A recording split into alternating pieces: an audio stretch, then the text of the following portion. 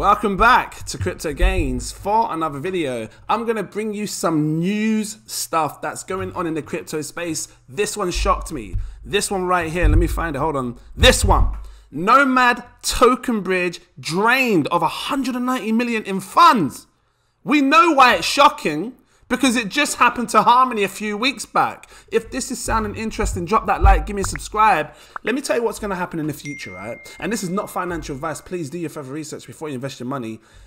All these bridges that have been created, you've got a flaw, because if it's going to happen to Harmony and now it's going to happen to you, however you guys are making your bridges, there's a flaw, there's a loophole, there's something that's allowing these exploiters to come in and take hundreds of millions. And this isn't going to stop here. It's going to keep going with probably every single bridge that exists.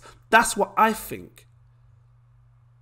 Bit of silence there. NOMAD token bridge drained $190 million in funds in security exploit. Hundreds of potential exploiters and even some white hat do-gooders who intend to return funds, appear to have removed all of the bridges, 190 million in TVL in just a matter of hours. This is recent news, guys. I'm trying to bring you this quick, you know what I mean? The NOMAD token bridge appears to have experienced a security exploit that has allowed hackers to systematically drain a significant portion of the bridge's funds. How? How? Tell us how, because, you know, Harmony wasn't able to figure it out. We've got this guy here, is it Stanny? NOMAD bridge is getting drained. Your funds might be at risk and might be able to still withdraw the remaining funds. This isn't good. This isn't good for crypto, because it's going to cause a big problem. And was it in ETH as well? Look, wrapped ETH. Getting actively hacked, wrapped ETH and wrapped Bitcoin. My God. And just for people that are new, this is what the NOMAD bridge is. You know, right about now, I don't even want to touch bridges. I don't even want to mess with them, because what you're saying is from the moment you try to send money from here to here, they're getting hacked. You're losing your funds. People are going to have to start going back on exchanges now. I mean, do you think this, it makes you wonder. When you think about over the last week and a half, 2 weeks, there's been a lot of people taking crypto off exchanges because they want to hold it onto them, you know, take control. This is going to cause a huge reason for people to start going back on exchanges to change from this chain to that chain, because these bridges can't be trusted.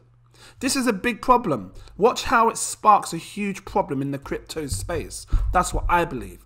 And I thought that Harmony was doing something wrong. It isn't Harmony, it's all the bridges. And I don't know what coding has been used to make these bridges. Look, NOMAD has notified a law enforcement and is working around the clock to address the situation and provide... I can imagine Harmony saying, look, see, see, it's mad. And now NOMAD, I don't know if NOMAD is a coin. Is it a crypto coin? I don't know. Let's just see if we can find it. But whoever that is, or whichever company built that, is now down a lot of money, and it could affect the project that it's, you know, that whatever it is, NOMAD. I can't see it. Maybe it's just a bridge. NOMAD land. I don't see it. If anyone knows what NOMAD is, drop the comments down below. What is it part of? Is it part of the Near protocol? I don't know. For some reason, I thought it was before. I might be wrong. But it says powered by Connext. So someone let me know how this is, if it's its own blockchain, if it's connected to another one. So that was the first bit of news. I'm not going to dive into it more. Just, you know, it's got hacked. Look at this. This DeFi-powered crypto ATM is set to change the way we buy and sell digital assets. A new campaign has been launched to show off the feature of this crypto ATM, and the company behind it has global ambitions. So they're looking to drop these new ATM machines in pretty much every single shopping store, where you can just go in, trade your crypto, put your cash in, boom, done. Buy whatever you want. And this is going to become a big thing. VERASITY, I think I remember talking about VERASITY before in a video a while back. After a year of development, VERASITY is now presenting the DeFi focused machine. Why DeFi focused? Like, because, you know, when you think of DeFi, you're talking like decentralized finance, staking and all that stuff. Can you manage your stakes on this machine, because that would be sick. The only thing is, it's like being able to connect your wallet and then remove your wallet and then hopefully that no one can reconnect it. And anyway, I don't know. I mean, when you log out of MetaMask, you can't get back in without a password. So I don't know. It's interesting. The company has started to take preliminary orders for these ATMs for local businesses. They are attractive. And I think that the more that crypto grows, the more people are going to want to get involved. And, you know, it's sometimes can be hard for people to buy crypto. You walk across anyone on the street and say, oh, Bitcoin. They say, yeah, yeah. Say, how do you buy it? They go, oh, I don't know. I don't know. Do you know?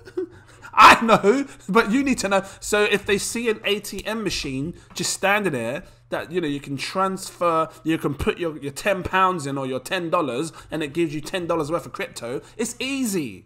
And this will help push the whole adoption of cryptocurrency in many forms, I believe so.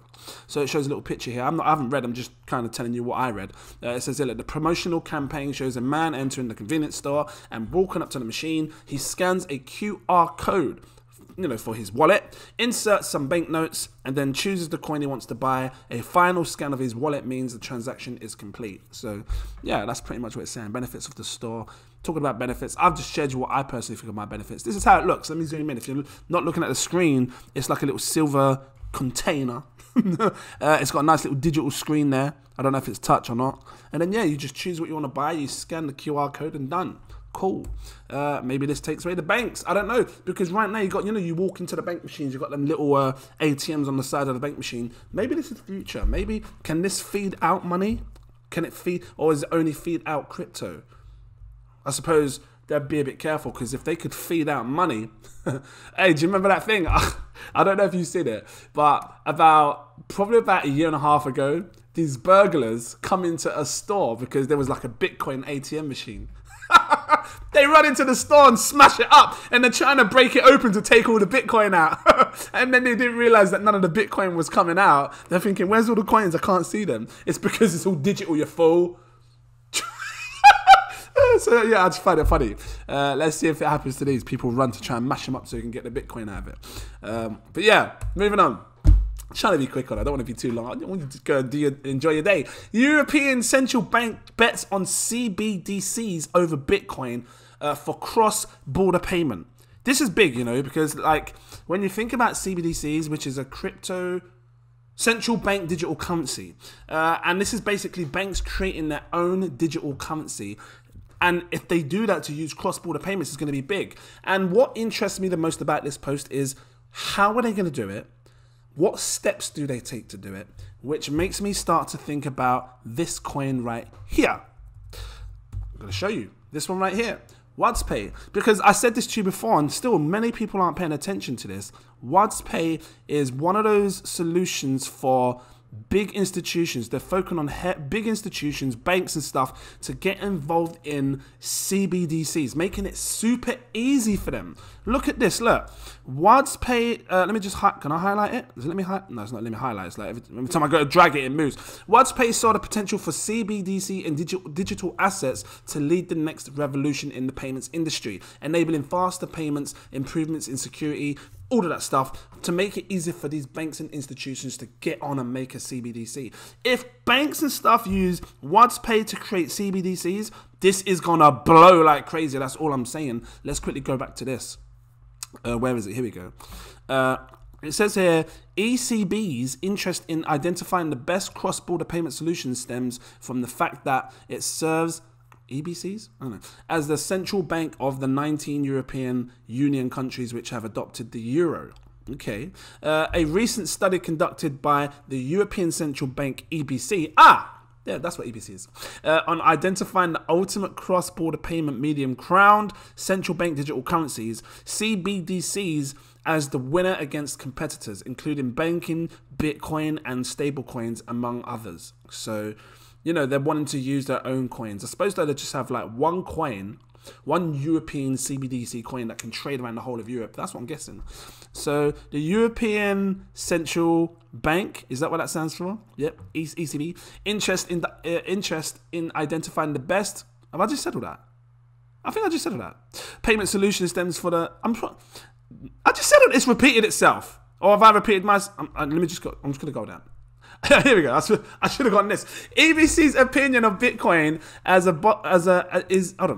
EBC's opinion of Bitcoin as a bad cross-border payment system boils down to the settlement mechanism of the highly volatile asset, adding that since the settlement in Bitcoin network occurs only around every 10 minutes, valuation effects are already materialized at the moment of settling. So what they're saying is that if they were to use it as a form of payment method, which essentially someone from Africa is going to send it to China, because every 10 minutes it gets updated, and we all know Bitcoin's slow, the price could fluctuate so much in that time. So someone could say, I'm sending $10. I can't do the chat. I need to send $10. I used to be good at accents. Anyway, and then that $10 could essentially be $2 or $50 because we know how volatile Bitcoin is. So this is why they're unsure on it. Whereas if they use a CBDC, which I'm assuming that these CBDCs, these new digital currencies that come out for the banks,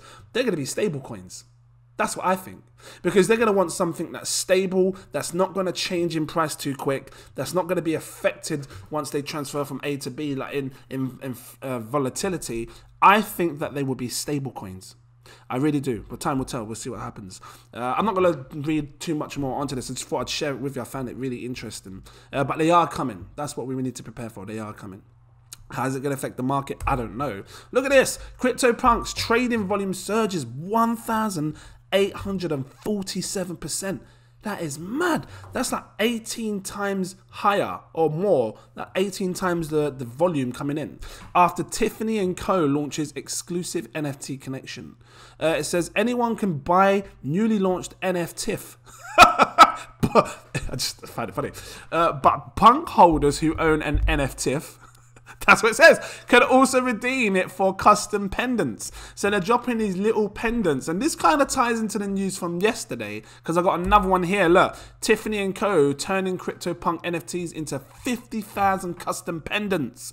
And it looks like this little triangle pendant thing. But let me continue reading this one first. On Monday, the trading volume of CryptoPunks, one of the sector's most popular non-fungible token collections, surged by 1,847% over 24 hours. So because it's a big partner, if they're doing something with Tiffany & Co., it says the surge in interest appears to be tied to luxury jewelry retailer Tiffany & Co. launched its own NFT collection, which is has a sparkle perk for punk holders. So they must have done some sort of partnership with NFT to say, look, if you hold a punk, you're going to get some jewels or something. I don't know. Dubbed NFTIFs. NFTs. I can imagine my mum saying it. The collection consists of 250 digital passes. Anyone can purchase NFTs, which it's just a name, isn't it? Which are minted on the Ethereum blockchain. However, CryptoPunk holders can redeem the NFT for a customized jewelry experience. Cool. After purchase, Punk holders can elect to receive a custom designed pendant and a NFT digital artwork that resembles the final jewelry design. So it would probably be like these little jewel things would just have an NFT Punk engraved into it, which is kind of cool, I'm not going to lie. Especially if it's designed by Tiffany & Co. These are crafted by the company's in-house artisans. And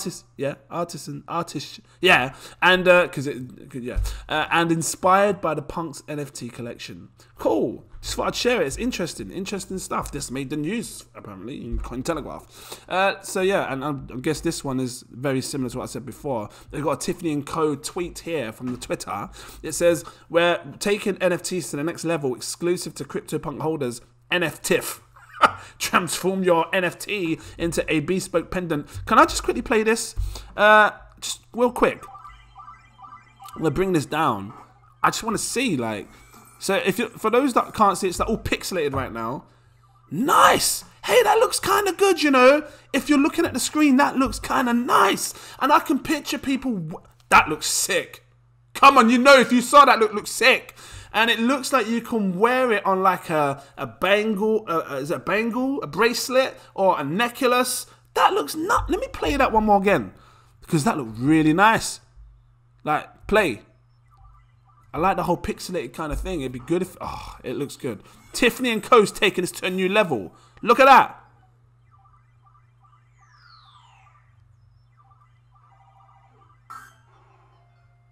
We just all sat there in silence for 10 seconds because we had to. Limited edition. That is so cool. I would actually want one of them. I wonder how much they go for. If they're like thousands and thousands, I'm not going to waste my money on it. You know, because I've got bills to pay and rent, you know. Anyway, Facebook's Metaverse will misfire. This was done, no, this is probably a day ago. I haven't refreshed the page, but Vitalik says Vitalik Buterin. So Vitalik thinks that Facebook's Metaverse might misfire. Vitalik Buterin claims Meta is jumping the gun with Metaverse innovation because it is far too early to know what people want. So he's saying that, hold on, Ethereum co-founder Vitalik Buterin, I think I'm saying your name right, doesn't believe that any of their existing attempts by corporations to create a metaverse are going anywhere, pointing to Meta as being one he believes will misfire. Because, you know, they got that, what's it called? Horizon Worlds. And he's saying that that might misfire. People might just essentially just see it as a game and, you know, it's fun. But it's working, you know, people can go in there and talk and I'm going to be using it. I haven't forgot. I'm going to be using it to, you know, talk with my patrons on a whole other level. You know, can come chill with me in like a whole metaverse and just laugh and share some thoughts on crypto. You know, says people having to take a train, pay 30 quid on the train. You just come see me in the metaverse. So that's coming. And if you don't want to miss it, become a patron. Because, you know, if you've got this tier here, the exclusive VIP partner tier, this one will give you access to that, the metaverse stuff. So, you know, don't miss out on that. Let me just quickly go back to this. It says here, responding to a tweet from, it says Dialect, co-founder Dean Eganman, I think that's right, who believes venture capitalists may be wrong about what constitutes an ideal metaverse. Buterin said that while he believes the metaverse is going to happen, he doesn't think any of the current attempts from corporates such as Mark Zuckerberg, because I call him Zuckerberg, are going anywhere. And you know what? He could be right, because when you think about metaverse, it's supposed to be free to do what you want to do. Like, it's not this world. You should be able to go there, you know, throw a paper plane and it just stays in the air forever kind of thing, and do things that you can't usually do with no one telling you yes or no, no one controlling it. See, because with Horizon Worlds, there's a heavily central control in that space. They can just close your account. And this is where the problem lies. That to me doesn't sound like metaverse. It sounds like Metaverse, because you're controlling what we can do. It has to be a level of decentralization for because when you wake up, no one's telling you what to do. You can go and walk down the street. You can pick up some grass in your garden and just eat if you want. There's no one telling you. You can go and shout at your neighbor, knock on his door and just shout in his face. What are you doing? Just shout in your neighbor's face. You know, your neighbor be like, young man, why are you shouting in my face, young man? Because I can. No, young man, no. I'm just saying that you can do that. But in the metaverse, in Mark Zuckerberg's metaverse, they stop you. There's limits. You know, you get blocked. You have to have the bubble so you can't talk to certain people if you don't want people to talk to you. Which is cool. I like that feature. I'm not going to lie. But I'm saying that no one knows what's going to happen in the metaverse. I do think that the decentralized ones will blow up big. Don't underestimate Mark Zuckerberg, though. Please don't, because Zuckerberg has got some serious good knowledge when it comes to creating things that people like. That's all I'm saying. Facebook was big. So it's very likely that his metaverse could do just as well. So that's what I personally think. But we'll see what happens. It says here, the metaverse is generally described as a highly interactive 3D online world focused on social connection. Well, essentially, that's what Horizon does, with some looking to eventually be powered by augmented reality. AR. Hey guys, I bust out one of these videos. I don't know if you've seen it, but I've got another video coming, a few more, just about like jump into the future, time travel. And one of them talk about AR, so you know, that's coming if you haven't seen it. No, if you haven't seen it, check it, it's already out at the time of recording this video. Buterin's comments come despite a number of successful metaverse projects recently being launched on a blockchain technology. So he's looking at it from, you know, a decentralized point of view, and I think that's good. I think he's right. Like, there should be no control by one authority. A metaverse should be open and free world roaming, where you can socialize and do whatever you want to do kind of thing. You know, so I mean, if Metaverse, if Horizons decides to let people buy lands and worlds, because you know, can you imagine that? Like they drop these worlds, because you can go into different worlds in Horizon. Imagine if you could buy the world, the entire land that people create. Who owns it essentially? Is it your profile on the Horizon world that owns it? Or is it actually you that owns it? Because if it's your profile that owns it, you don't own nothing. Metaverse owns it. And they can close you down anytime they like if they don't like your profile, think something's going on. See, whereas this, you have it on your MetaMask, and all this stuff is controlled by you, you know? So that's what I find interesting. Guys, that's all I've got for the news. If you liked it, please drop that like. Give me a subscribe if you're new watching. I'm going to bring some more news. It's interesting. This one is the most interesting because now I believe there's going to be more bridges that are going to get hacked. If you don't want to miss things in the future, become a Patreon. We're buying things right now you can't see. I swear to you, we had absolute insane pumps with some of the coins that we bought over the last few days. It was shocking. Like, how can something pump over 100% in 24 hours? That's double your money back. You can't see it because there's secret buy alerts. I'm going to leave it there. Actually, no, a super alert here. If you can afford it that little bit more, this gives you access to my VIP Telegram group where I talk to you way before I buy, way before I sell. It's all in there. We've got big money in this space, sharing great projects. Don't miss out. Guys, and the link for my Patreon is in any video in my info section. Thank you for watching, and I look forward to seeing you in my next video. Cheers.